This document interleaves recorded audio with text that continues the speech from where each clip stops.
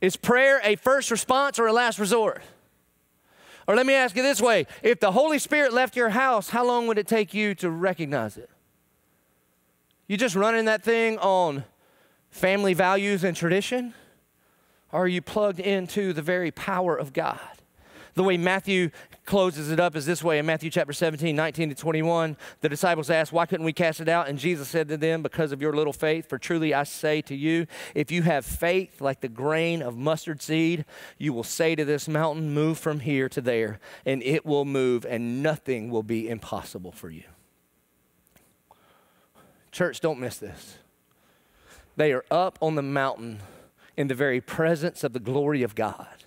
But God does not reveal himself to us so that we can sit and soak it up on the mountaintop, but so that we can be sent into the valleys of this earth to serve the least of these for the glory of our Savior.